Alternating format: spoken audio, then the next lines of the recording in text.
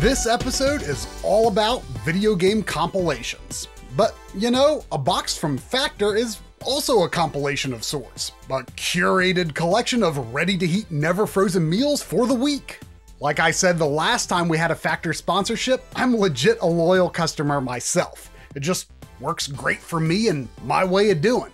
And we've got an even more generous offer for you this time. Head to factor75.com or click the link below and use code MLiG50 to get 50% off your first Factor box and free wellness shots for life. 2 free wellness shots from the 3 available flavors for every order while you're an active subscriber.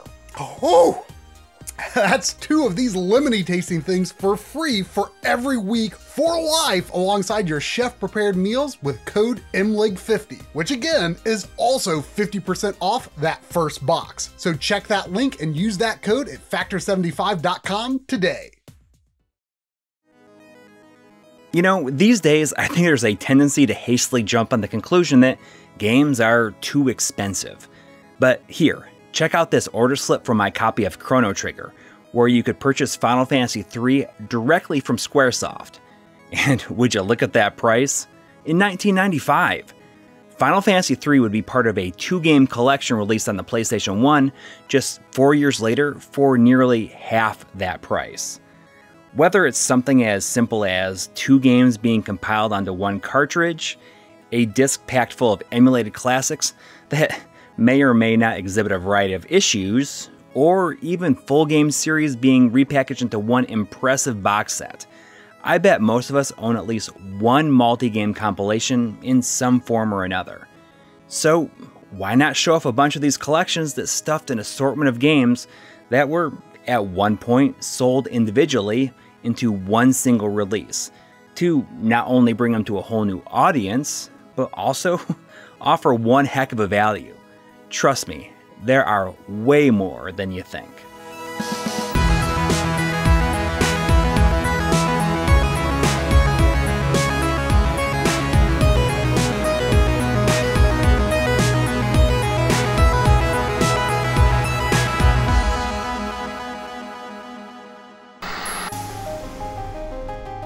With the full breadth of gaming history stretching back many decades at this point, it's no surprise that games both very old and games much less old continue to be bundled together and resold, from basic box sets with multiple discs, updated remasters, and even as interactive documentaries like what Digital Eclipse has been doing with Atari 50 and their Gold Master series. Needless to say, we won't be hitting everything in this episode, not even close. So we're just gonna have some fun hitting as broad a range of compilation type packages as we can reasonably get to in one video. Since we are physical media fans, that's definitely a focus here, but of course many of these are available digitally as well, or could be interesting to check out through emulation or with fan patches. The practice of bundling games together goes back quite far. I mean, the first video game that I ever owned was a combo cart, the ubiquitous Super Mario Bros. Duck Hunt that was the NES's most famous packing cartridge. Back in the day, I never knew anyone who even owned the separate carts versions of these. There's also the weird triple game variant with world-class track meet. Whenever I look at this cart, I can't help but wonder what's on the duck's mind, and if he's really doing okay. A similar practice of cramming pre-existing games for a system into one ROM was employed by Konami with the Konami GB Collection series, which was not released in North America. 4 volumes with 4 Game Boy games each were released in 1997 and 1998 in Japan, and then in 2000 with Game Boy Color support only in Europe.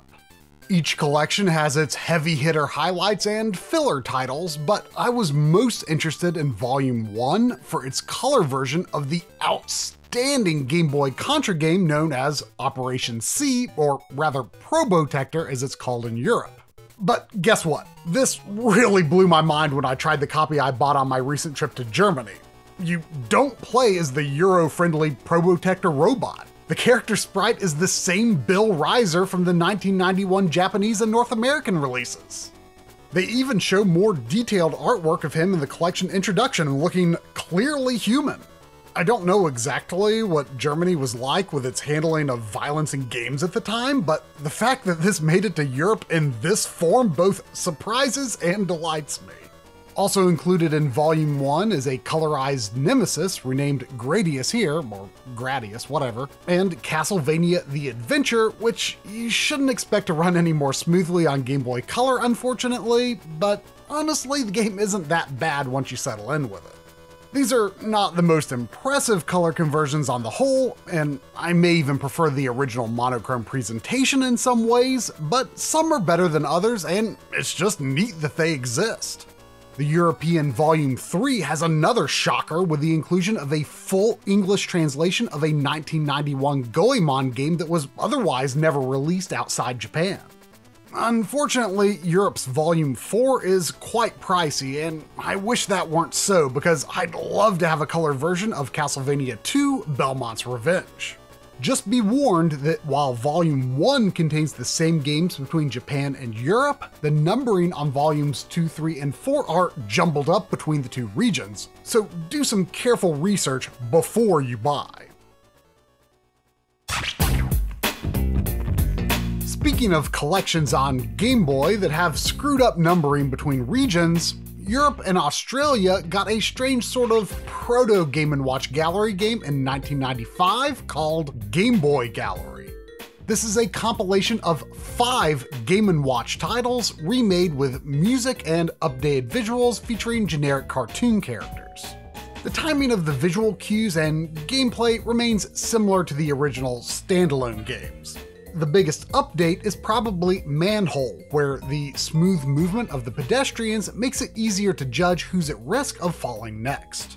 So where that makes things a bit messy is that for the series we know as Game & Watch Gallery in North America, well, assuming I've got the facts straight in my head here, Europe started calling it Game & Watch Gallery as well, but Japan used the European and Australian moniker of Game Boy Gallery from the earlier game, and Australia maintained that as the series name as well, resulting in the 1997 game being called Game & Watch Gallery in North America and Europe, Game Boy Gallery in Japan, and Game Boy Gallery 2 in Australia.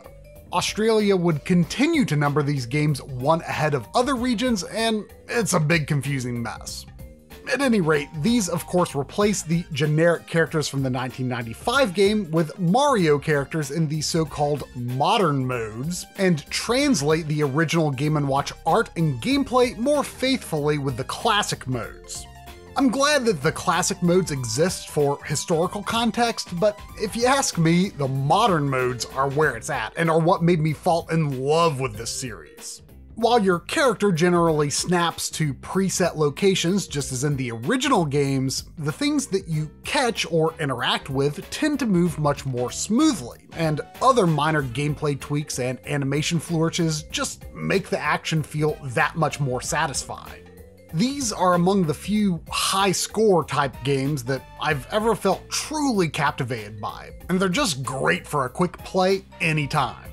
My top favorites across the series on Game Boy and Game Boy Advance would have to be Chef, Manhole, Fire, and Parachute.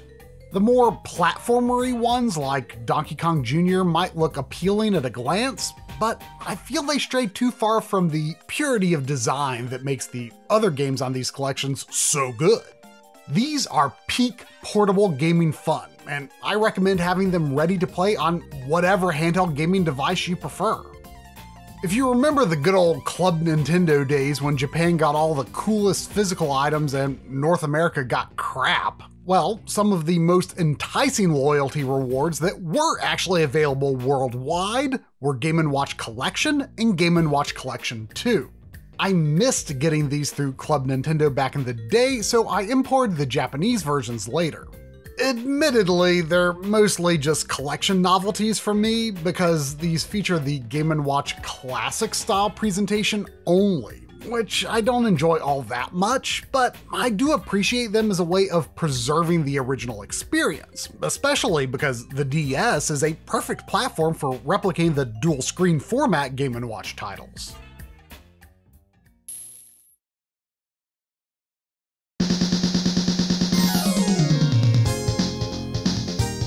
You know, when we first started gathering material for this episode, I found myself spiraling just thinking about who might be the king of the hill when it comes to repackaging their old games. Sega, Namco, Konami, or Capcom. My gut instinct says Sega. I mean, we all want to say Sega, right?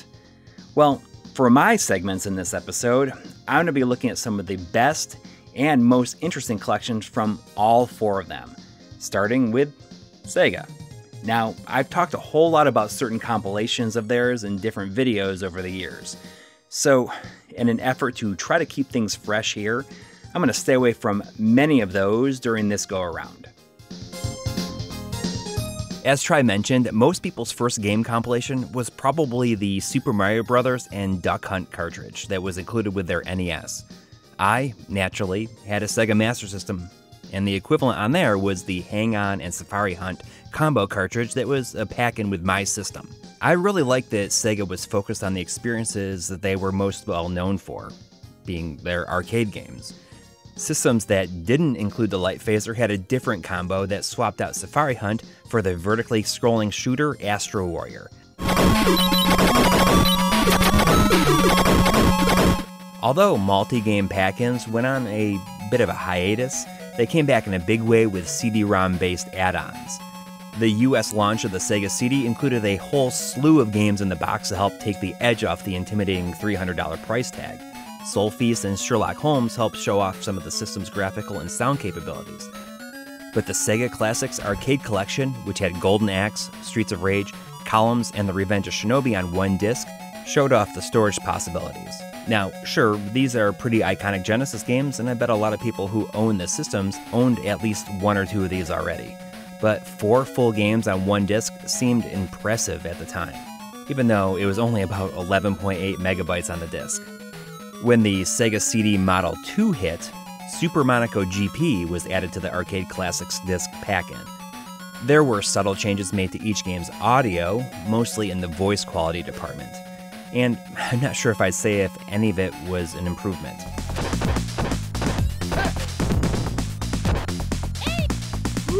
It's not like these games had bad voice samples in the first place. And these cleaned up and redone versions lose a lot of that crunchy intensity that the carts had.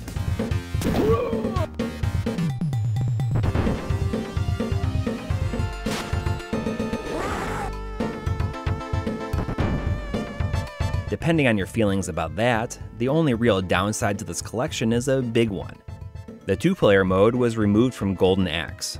I have no idea what the deal is with that, but it's a heck of a downside. On a trip to Japan in 2018, one of the things on my mental checklist of things that I'd like to try and buy was the duo of Sega Games Can volumes for the Mega CD. These discs compiled all of the Sega Game to Shokin Mega Modem downloadable mini-games onto a couple of discs with novel, yet uniquely annoying packaging. Originally, the main draw for me was to have the Phantasy Star 2 text adventures, but I've come to realize that the real gold here is in the other micro games, because they're pretty much all fun, with the language barrier only being an issue on a few select games. Some of these will be recognizable to arcade and Master System fans, like Pengo and Teddy Boy Blues, while others, like Flicky and Fatal Labyrinth, were good enough to get standalone cart releases in other parts of the world. In those cases, the major difference is that the Game Can's versions have Redbook CD audio. At the end of the Genesis's heyday, McCheskey took over the manufacturing of the console, games, and peripherals in North America, while Sega moved over to focusing on the Saturn. The Sega 6-pack included the most often repackaged games on the system on one cart: Columns, Golden Axe, Sonic the Hedgehog, Streets of Rage, Super Hang-On, and The Revenge of Shinobi. While these days it might not seem like it's all that special, but every single one of these would rank pretty high on a list of the best games on the system. There was a Sonic Classics Genesis cart released in 1997 that had Sonic 1, 2, and Mean Bean Machine on it. But considering the rabbit hole that is Sonic compilations and re-releases, that is a project for a future video. I wonder if Sonic 1 is the most re-released game of all time. it's gotta be in the conversation, right? I can't help but bring up the Dreamcast Sega Smash Pack Volume 1 because, I can't resist dunking on every chance I can. It kills me every single time. And you know what? For my money, it might be the funniest thing in video games. But you know what? There is some merit to this collection because of the inclusion of a port of the PC version of Virtua Cop 2. You might forget it was even there, but this was probably the best home version of the game until Virtua Cop Rebirth on the PlayStation 2 in 2002. That version was a compilation of VC 1 and 2, complete with enhanced graphics, options, and GunCon 2 support. Unfortunately, it was only released in Japan and Europe, but if you have a way to play Japanese PS2 games, there is an English language option.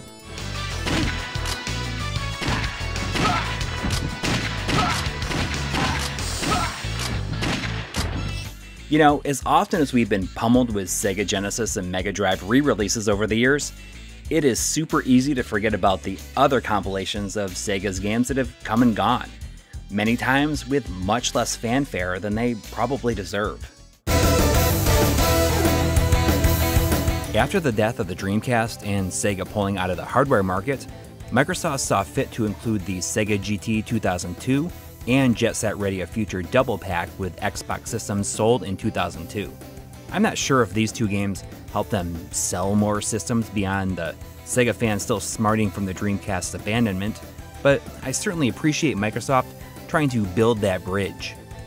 Although it's oddly never mentioned on the packaging outside of the 2 discs label on the back, Space Channel 5 Special Edition on the PlayStation 2 contains both the original Space Channel 5 and Space Channel 5 Part 2. This collection marked the first time that Part 2 was officially released in the US. Whether you like it or not, Dance Battle! Get down! This game has style to spare, but wow, is it hard.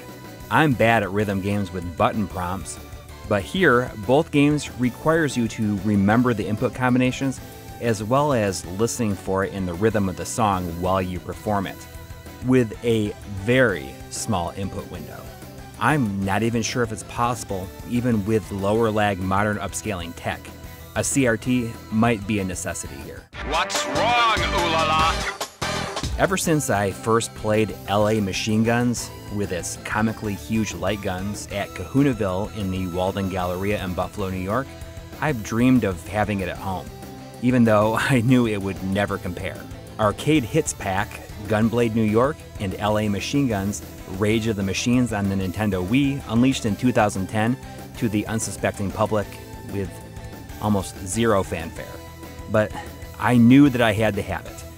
And I'd also finally be able to play its Model 2 prequel, Gunblade New York. These are right at home on the Wii using pointer controls, but the Wii Remote, or even the Wii Zapper, are poor substitutes for that ridiculously oversized machine gun.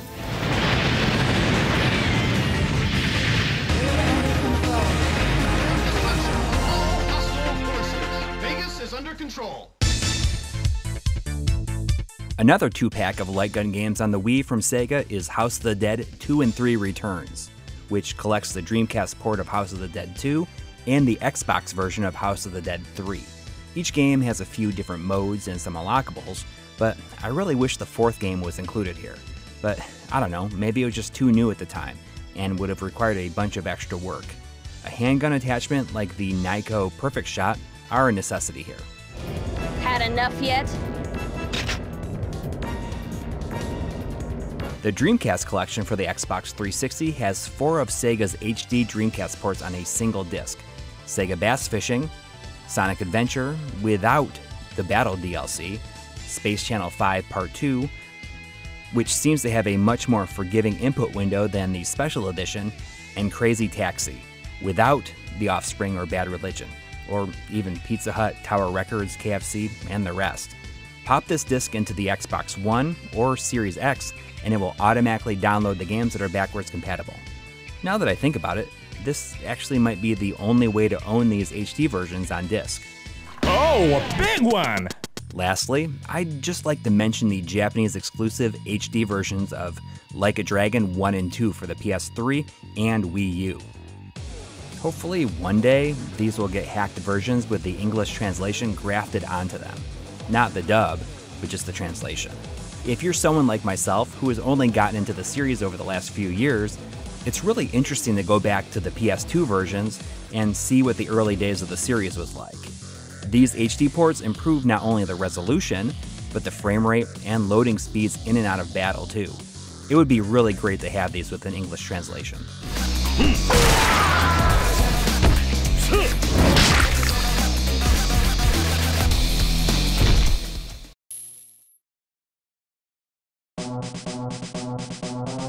So, Konami and Nintendo both had some issues with mismatched numbering in the compilations they released in different regions worldwide, but another Japanese company instead used compilations to course correct their prior regional mismatching of numbered entries.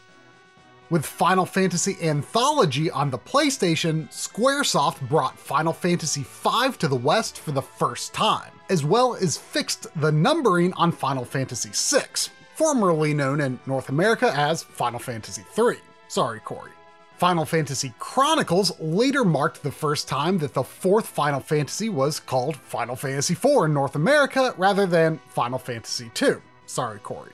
I think the inclusion of Chrono Trigger in the FF Chronicles package is fine because I've always thought of it as a sort of honorary Final Fantasy game, but this version has some pretty infamous issues with loading.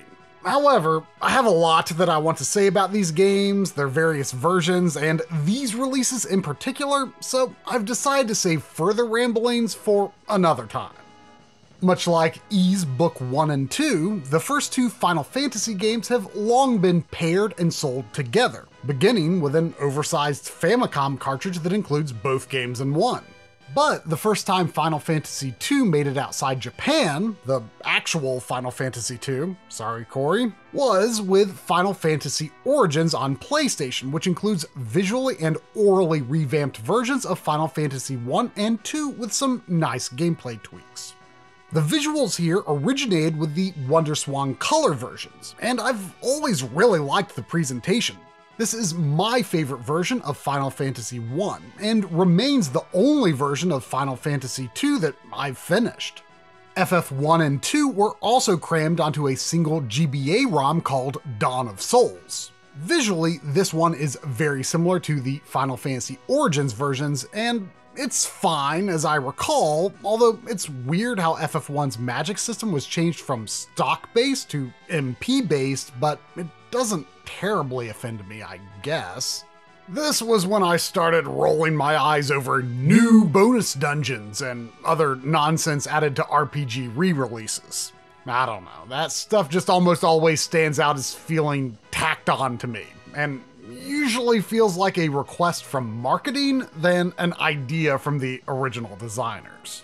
Maybe I'm just being an old man though, because I'm also not a fan of the Final Fantasy Pixel remasters, but you know what? People really do seem to love these versions, especially on PC where they can be modded, so I don't think this is the right time or place for me to rail against them and spoil your fun. They are the most accessible versions of these games sold today, after all, for better or worse, although the physical compilation is sadly not so accessible, particularly the North American physical. The last FF compilation I want to mention is the Asian release of Final Fantasy VII and VIII for, of all things, the Switch. And only the Switch. Like many Asia region Switch physicals, this combo cart plays in English if your Switch is set to English. It's a neat way to own the HD versions of these games, even if I personally think the original 240p presentation is a bit more cohesive than sharp characters against blurred backgrounds. I don't totally love the quality of the upscales or the font choices, but I do think these are generally better looking than Final Fantasy IX HD and the Chrono Cross Radical Dreamers edition, which, you know, I guess that counts as a compilation because it includes the Satellaview Radical Dreamers game, and the Asia physical is the only way to own an official physical copy of that, and in English no less. Too bad it's just about the worst SNES upscale I've ever seen though, but I'm happy enough to own it in this way and play it another way. The Super Famicom has some rather delightful versions of Dragon Quest I and II on a single cartridge, with a presentation about on par with Dragon Quest V. Random fun fact, this is one of the extremely few SNES games that I've observed drawing graphics on more than 224 lines. 239 lines to be exact. While I've only played all the way through the NES versions myself, I'd have to say that the Super Famicom has the most pleasing audio-visual presentation of any remake of either game, and fan translations are indeed available. Dragon Quest I and II Super Famicom was resold on the Wii only in Japan as part of the Dragon Quest 25th anniversary celebration. This package also includes the Dragon Quest VI styled remake of Dragon Quest III, alongside the Famicom versions of 1, 2, and 3. And yes, that means it's the weird version of 1 where the hero only faces forward. These games were not available on Virtual Console, which is a shame as this disc lacks 240p support. But the collection does have a suitable amount of celebratory flair otherwise, opening up with a slick pre-title FMV, and it has a snappy museum interface with a decent assortment of nicely digitized boxes and paper materials to peruse. So if it weren't for the game resolution issue and the language barrier, of course, this would be a top-flight collection. Anything is better than the Switch versions of Dragon Quest I, 2, and 3 though, which are based on the Android and iOS versions and look and perform like the absolute junkiest things you can imagine. They could have redone the games with stick figures or ASCII graphics and it would have had a better sense of art and style than this. I got the Asia region physical compilation of these just as a lover and collector of the Dragon Quest series, but even my low expectations were subsided? Yeah, that seems to be the word. At a glance, Dragon Quest III's presentation seems a tiny bit better, if only because it's so zoomed out you don't see the sprites as closely, but on closer examination it might be even jankier than 1 and 2. Battle scenes in these look passable enough with high-res Akira Toriyama monsters, but there really aren't any redeeming qualities to these other than the quality of the underlying game design. These sully the good name of Dragon Quest, and you should play these classics pretty much any other way you possibly can.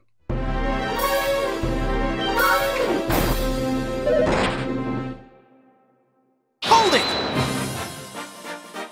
Sorry, Coury, but I've got to talk about Phoenix Wright Ace Attorney Trilogy, The Great Ace Attorney Chronicles, and Apollo Justice Ace Attorney Trilogy before I hand it back to you. If you're behind on the series, don't worry, I'm not going to show too much so as to not spoil anything. Of these, it's only the Phoenix Trilogy that lacks a North American physical release, but all physicals of these collections from all regions seem to include English. I'd pre-ordered the Japanese Apollo trilogy before I knew it was going to have an American physical, and while I regretted not supporting physical Ace Attorney releases outside Japan, the 1, 2, 3, and 4, 5, 6 numbering on the cases and spines is really satisfying, I think. For games 1, 2, 3, and 4, some people seem to not love the high-res renditions of the characters and backgrounds, but they look pretty close to the stylings of the key art, I think, and the original poses are replicated faithfully. The HD reworking of 5, 6, and the Great Ace Attorney games, which were originally polygonal 3DS games, is super impressive to me though.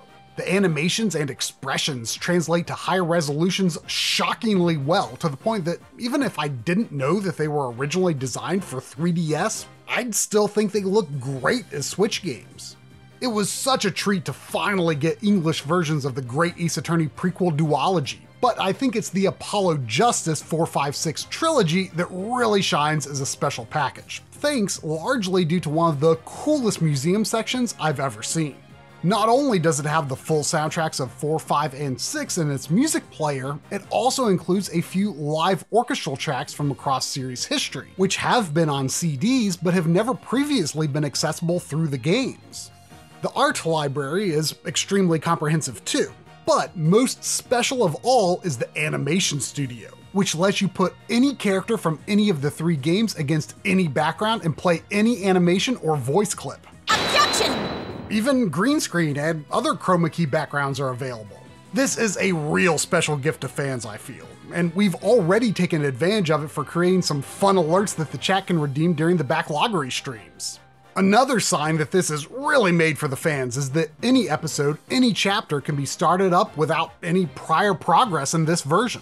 Capcom treating this latest Ace Attorney compilation with such care makes me even hungrier for an English version of Ace Attorney Investigations 2, and hopefully, someday, an all-new mainline entry in the series.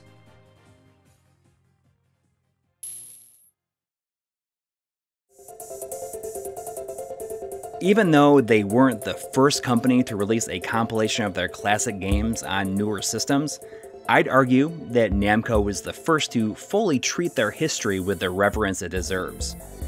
Namco Museum is one of, if not the longest running series of game compilations ever conceived, spanning over 25 games in the last 30 years.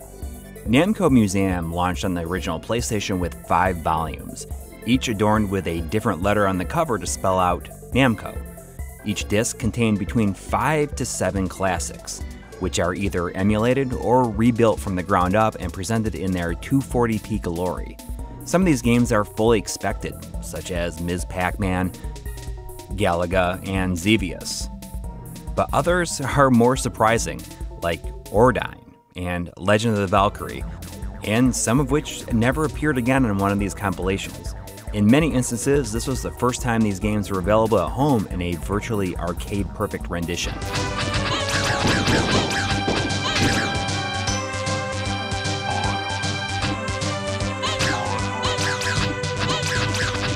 Where these discs really shine compared to the types of releases that came before and most that have come since is that each disc has an interactive museum that you can move around in a first-person view and interact with different pieces of each game's history.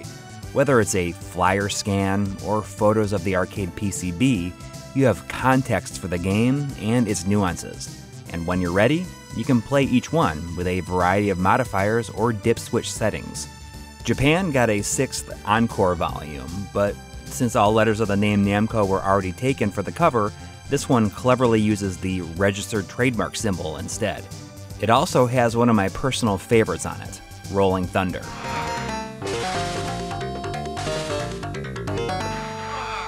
Unfortunately, much of the museum aspect was set aside as the series matured.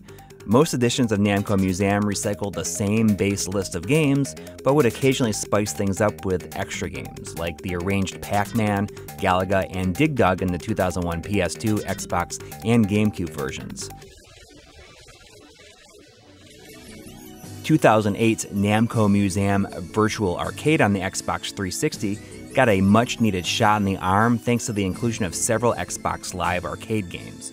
Galaga Legions, which looks like total nonsense, Mr. Driller Online, which thankfully has a single-player component seeing as nobody is playing this online anymore, but most importantly, it has the first Pac-Man Championship Edition there, which is my favorite version of the game. The Evercade Namco Museum duology is a nice grab bag of new and old games, but due to a licensing issue, they're only playable on the Evercade handhelds, which is pretty disappointing. On the Nintendo Switch, Namco Museum Arcade Pack changed things up with a more varied list of games. Splatterhouse is a greatly appreciated addition, while this was also the first time I ever played the arcade version of Rolling Thunder 2. I always thought it was on the Sega Genesis only for the longest time. Most recently, the Namco Museum's Archives, or if you prefer the Japanese name, Namcot Collection, on the Switch is a good collection of Famicom games, which is notable for being the first official localization of the super deformed Splatterhouse Wanpaku Graffiti. But seeing as though this was a M2 developed set, there had to be something extra in there for the fans. This time, they built a NES/Famicom version of Pac-Man Championship Edition, and it is awesome.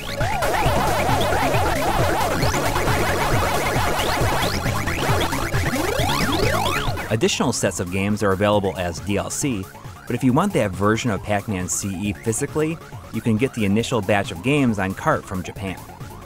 Of course, Namco has done plenty of multi-game releases outside of the museum banner, but they've been surprisingly less prolific in that area.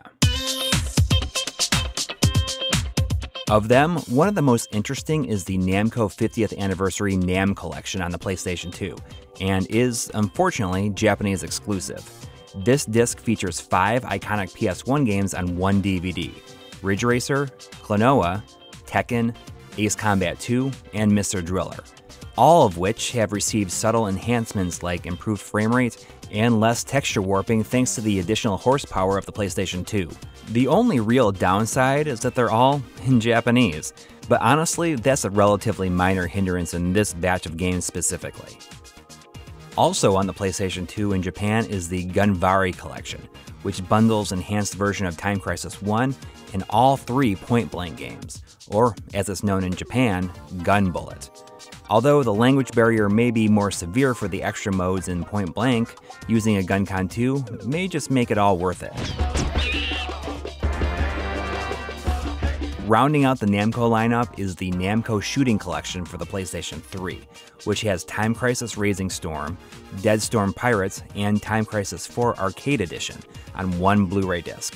All 3 games are PlayStation Move compatible, which is a heck of a lot easier to set up and use than the Gun-Con 3, even though it looks nowhere near as cool.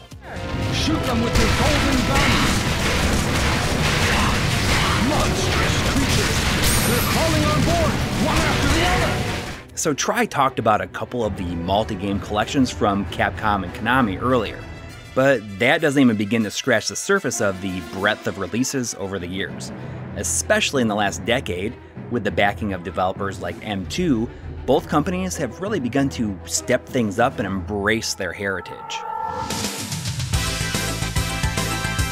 Almost certainly inspired by the Namco Museum collections, both Konami and Capcom ran with various compilations of their own classics spread across multiple volumes. The Capcom Generation series spanned 5 entries on both the Saturn and PlayStation, each covering a series or theme. The first collection focused on their pioneering vertical shooter series in 1942, with following volumes pulling from the Ghosts and Goblins series, Commando series, classic arcade titles, and of course, Street Fighter. Each disc has a number of supplements like artwork and music arrangements, some of which are extremely well done.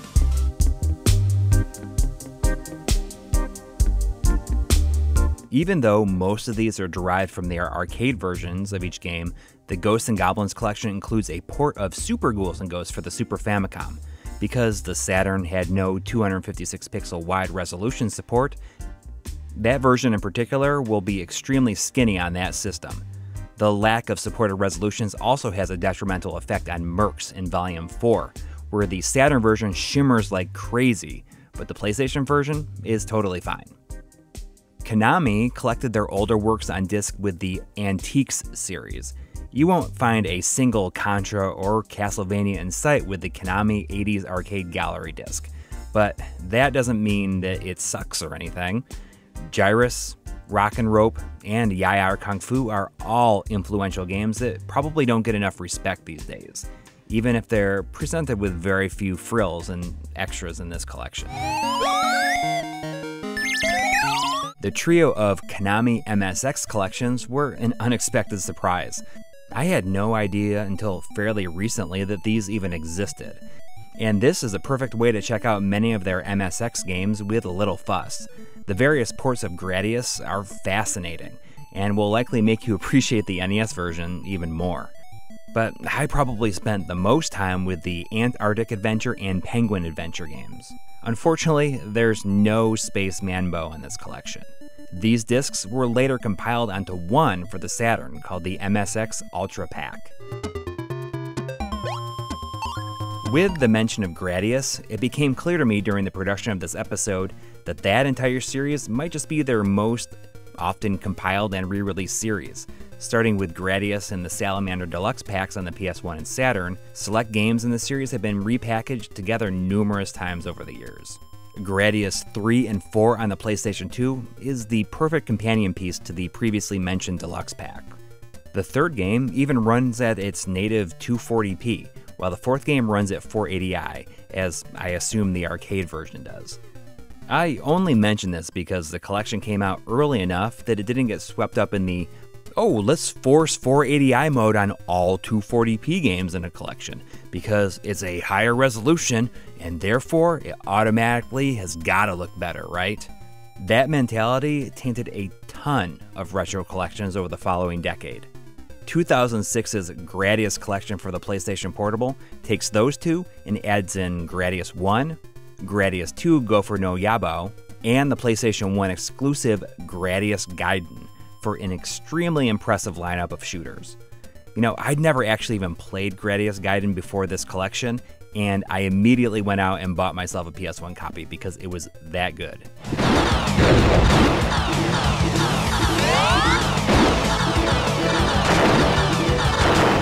Hey, don't worry. I am not forgetting about the various Konami anniversary collections that have come out in recent years, but I'm going to hold those back for a future video. So, while Nintendo was busy re-releasing their NES games piecemeal on the Game Boy Advance, Capcom gave us the Capcom Mini Mix, which pushed 3 NES games, Strider, Mighty Final Fight, and Bionic Commando onto a single GBA cart. And, you know what? It's surprisingly well executed. Well, except for Strider, which was fairly broken programming-wise at a base level. I'm pretty sure that this port to the GBA further compounded those inherent issues, because now there's audio slowdown too. Capcom really went all in on downloadable games during the PS360 years, and released a ton of sequels and remakes to their classic games during this period. I mean, who can forget about Commando 3 with its terrible art style and bog-standard twin-stick shooter gameplay? Or what about Street Fighter 2 HD Remix? I feel like everyone was super excited for this when it was first revealed, and I was too. But revisiting it now, wow, the entire look of this has aged terribly. Or, I don't know, maybe it was never good. Regardless, I think that it looks pretty silly now.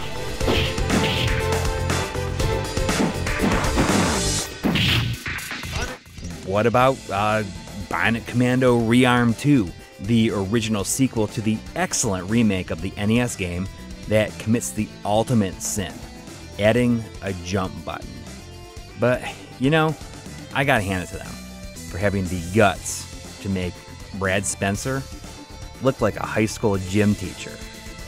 The only way to get most of these games physically is via the Capcom Digital Collection disc for the Xbox 360. This disc is surprisingly not too expensive either, if you want to grab yourself a copy now.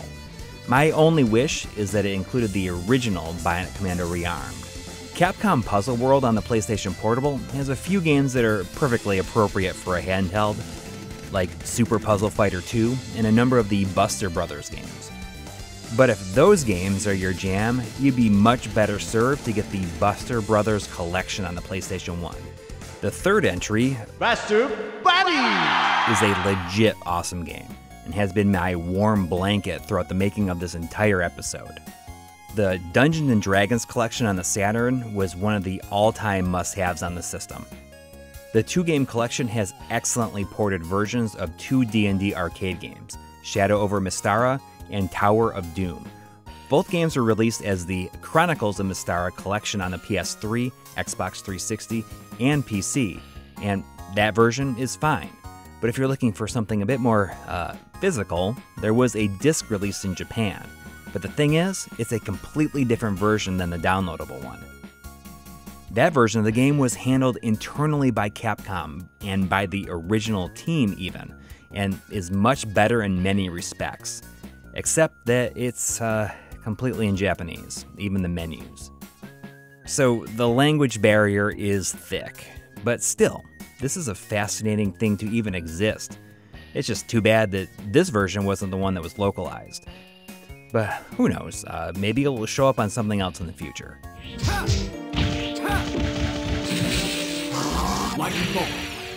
Alright, I totally get that I am leaving out loads of stuff, and I'm skipping over some essential collections, like the various Mega Man Legacy collections that have come out pretty consistently over the last several years, or the different Street Fighter collections. But you know what? Those are better served as a focus for an entire segment in a future episode.